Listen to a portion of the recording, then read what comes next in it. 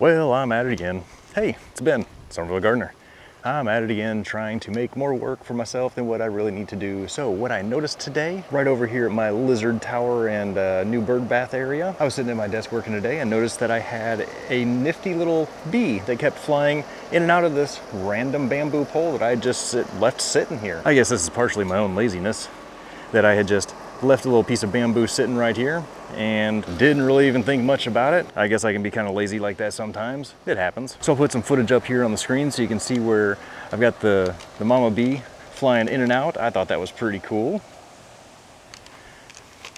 And I was just thinking, I've got a bunch of bamboo shoots just sitting over here not doing anything. They're just some that I found laying on the side of the road, like literally. I'm guessing one of my neighbors has a big bamboo and it was some of their leftover stuff they didn't need and they just left it out here for the trash man. So here's the poles that I've got, and these used to be a bit fresher. They still had the yellow and green lines going down them, and those have all, I think, since passed and faded. So I'm thinking I could have probably planted some of these nodes that are right here and had my own little bamboo forest going for free with these exact canes, but I don't know what kind of canes these are, and so I think I might just find a place to get some bamboo and plant myself 3, maybe even 4 more bamboo plants around, just so I've got extra garden stakes and it'll make some, you know, pretty foliage and stuff. So last night, my wife and I got online and started looking around, and there's a huge bamboo farm that looks really cool called Tropical Bamboo down in the West Palm area of Florida. So I think we're gonna head down there here in a couple weeks and see if we can find some bamboo. So look forward to those planting videos coming up. But for today, I'm gonna grab some of these bamboo sticks right here, bring them over here to my outdoor workstation thing that I got going on here,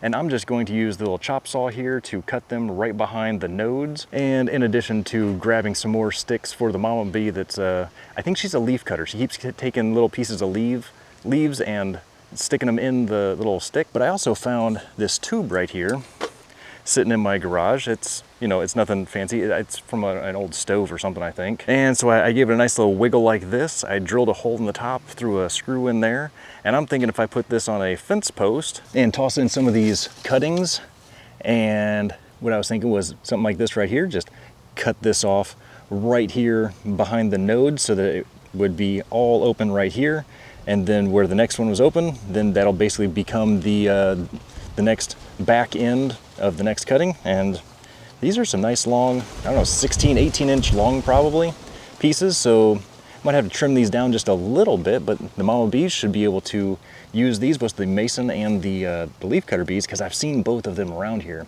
They'll be able to use these to make some little bee homes, and then we'll have some baby bees then for next year, and that'll be really cool. I do feel a little bad that this little guy right here, he's gonna end up losing his home, kind of, sort of, just a little bit. This is a little tiny baby anole right here. Let me zoom out so you can see just how tiny this guy is. Yeah, that guy's tiny. Zoom into that guy again. Hey buddy, how you doing? Sorry, I don't mean to destroy your home, I promise. Go eat some bugs for me. I do love my baby anoles. They are really cute.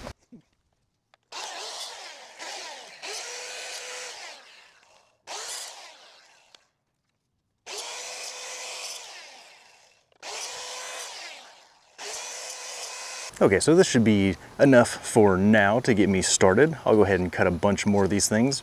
Got them about the same distance long, and they'll hold up pretty good on that little tube thing, I hope. It should be a nice little spot to keep them out of the weather and keep the mama bees happy. Let's go hang it up and see what happens. So I'm reading that the best place to hang this thing is gonna be on the south-facing fence, which I have one right over here. Just happens to be right behind my American Beautyberry bush. Whoops, just scared off a squirrel. All right, apparently I planted a few other things back here as well, but I'm pretty sure if I hang this thing on the fence post, something like that, I can throw those sticks in there and it'll be nice and sheltered from the storm. That should work. Pretty secure, rain shouldn't get inside. All right, let's straighten this thing up just a little bit from the curviness of it and toss some sticks in here and see what happens.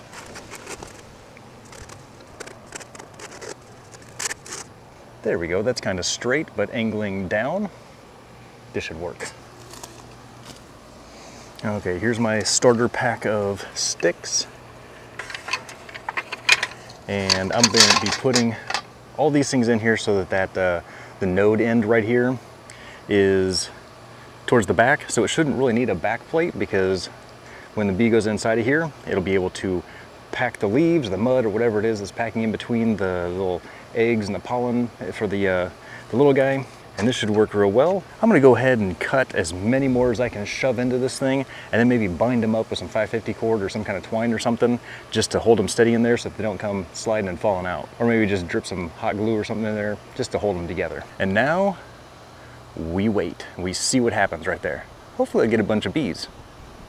Oh, the wife's gonna love that. A bunch of bees in the refrigerator. And then she's probably gonna wanna know where the honey is. I don't think I have the heart to tell her that.